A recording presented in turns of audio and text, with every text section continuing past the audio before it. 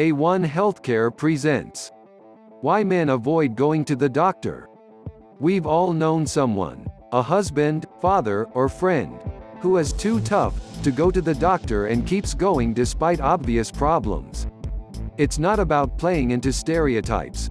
Research shows that men tend to put off seeking healthcare, ignore symptoms of illness, and withhold information when they do see a doctor. In an annual Cleveland Clinic survey, most men, 82%, said they try to stay healthy to live longer for family and friends who rely on them, yet only half report that they're getting that all-important preventative care. An annual checkup, including labs, is recommended as a starting point. Here are some more startling statistics from the survey. 1. 65% said they avoid going to the doctor as long as possible. 2. 20% admit they have not been completely honest with their doctor before. 3. 72% would rather do household chores, like cleaning the bathroom or mowing the lawn, than go to the doctor.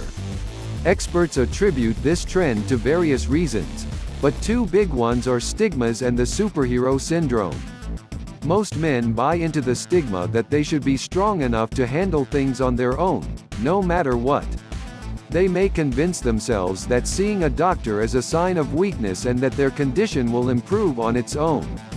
Men also tend to engage in more risky behavior, heavy drinking, smoking, etc. And during the pandemic, research showed that this translated to men's likelihood to get vaccinated, social distance, wear a mask, and take symptoms as seriously.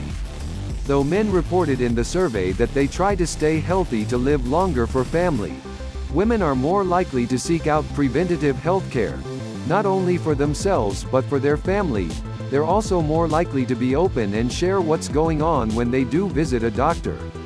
Because women are often the ones who manage medical appointments for the household, men may be less familiar with navigating healthcare systems. Outside of more urgent medical issues like sprains and lacerations that need to be handled ASAP, the risk of avoiding preventative care creates a potentially dangerous situation. Heart disease, as well as liver disease, are more prevalent in older men. Men have more alcoholism, suicide and violence-related death than women. And many 20 to 40-year-olds assume they are healthy, not considering they could have high blood pressure or high cholesterol, which are both risk factors for heart disease and stroke if they're not under control. Indicators like high blood pressure or high cholesterol can be early warning signs of more serious conditions, so men should see a primary care physician annually to run labs, check blood pressure and stay on top of any red flags. Early diagnosis for things like prostate cancer is so important, and it can be detected with a simple physical exam and blood test performed as part of an annual checkup. One potential bright spot is that 61% of men polled said they would be more likely to go to their annual checkup if it were more convenient for them to do so. The pandemic has accelerated the evolution of telehealth, and most healthcare providers now offer online scheduling as well.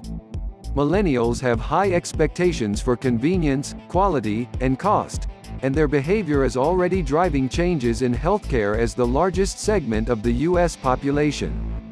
This could have an impact on long-term trends in men's health. Don't forget to like, share and subscribe A1 Healthcare YouTube channel.